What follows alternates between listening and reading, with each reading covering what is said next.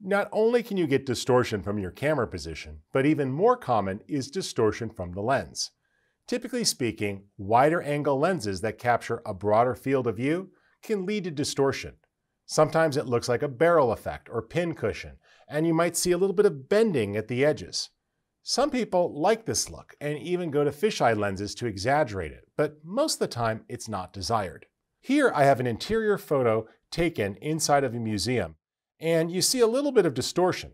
I like the angle here and I want to work with it, but I want to remove the unnecessary distortion.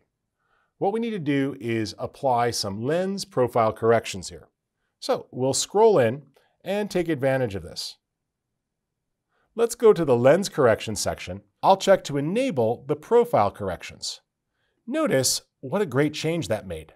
We still have the wide angle feel, but some of the unwanted vignetting, the darkening of the edges, has been auto-corrected. Plus, it was able to recognize the camera and the lens.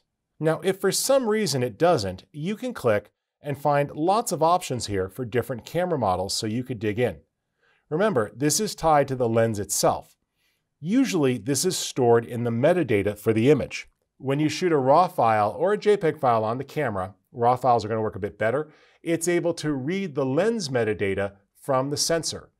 What happens is the lens passes that information on into the file itself, and these corrections can be enabled.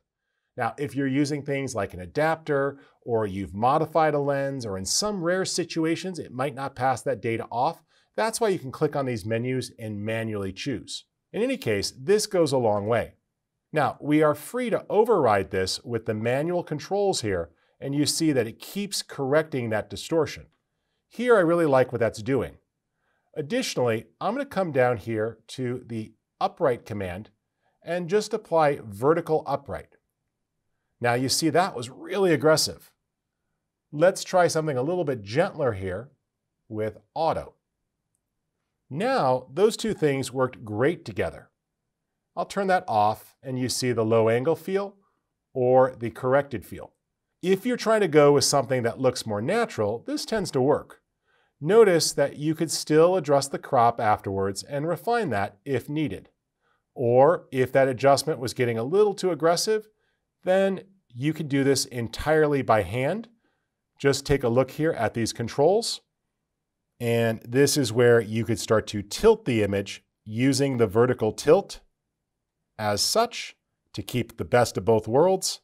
And then you, of course, would need to crop in a little bit just to get beyond those boundaries. And there you see the new composition. In any case, distortion is typically unwanted, and it's often caused by multiple issues: the position of the camera and the choice of lens. And some of the times, as I did here, you may need to combine two techniques together to get the quality or the results that you're looking for.